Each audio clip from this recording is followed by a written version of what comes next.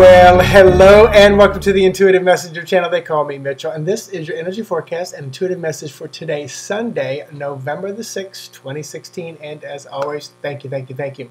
So your message is this, a little continuation on yesterday about kind of like getting in people's business and interrupting things or their lives or their journey or their path or their lessons or their involvement. And it is this, we often want to interrupt or try to stop others who are in pain because it often shows us where we haven't dealt with our own pain or we didn't heal our own pain. So sometimes, and this is the conundrum a lot of times, you know, when I see an animal in need, you know, is it my part of my journey to help, to take in, to foster, or is it somebody else's, you know, I mean, and this, you know, you can nitpick this all apart, but, you know, or someone, you know, when I see someone on Facebook and they are reaching out or crying out, you know, is it my part of my, you know, karma and dharma at that moment to help them, or is this the pain they've got experience to go through? You know, so it is a challenge oftentimes, but this is where I just go back to, all right, Spirit, do I jump in or not? And if I get a resounding yes, I go help. If I get a no, I don't. I send a high vibration to them, you know, because for me, it's like back when I was drinking myself silly, and nobody can tell me it ain't good. It's like a smoker. You can't get a smoker to quit. You know, they know it's not good for them. They have to be the one that works out of that. And there's a reason. You never know what the karma or the dharma is for them. It may be to experience what it's like not to have breath, because in the past life, they took the breath away from so many people. You know, it could be so they could experience what it feels like to unfortunately die a slow and painful death. Is that awful and gross? Yeah, but this is what I believe we're here for, is to experience as much as we can. And part of that experience is pain and loss and death and hurt.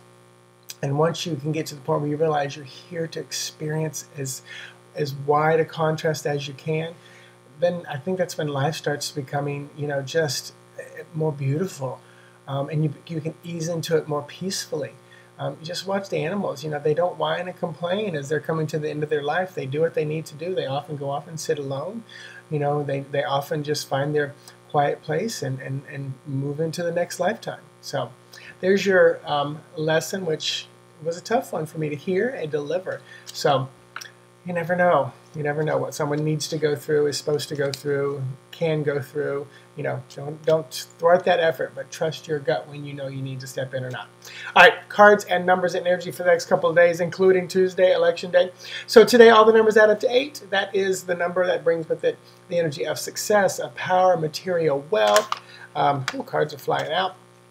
Let me put that back in. Shuffle authority, you know, business and finance. Lenormand is going to be the mountain, which is 21.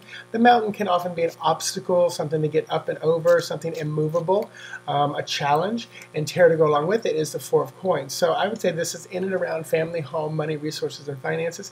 And the 4 of coins is very stable, solid. Sometimes the 4 of coins wants to hold on to a mine. I don't believe I have enough. I got to hold on to what I have saved. If I let it go, I'll never get it back again. And that could be your mountain to climb today. That could be your challenge. Know that we got an 8 energy day, which says you will be successful. You have enough. You have an abundance. Tomorrow, all the numbers add up to 9. That's an ending.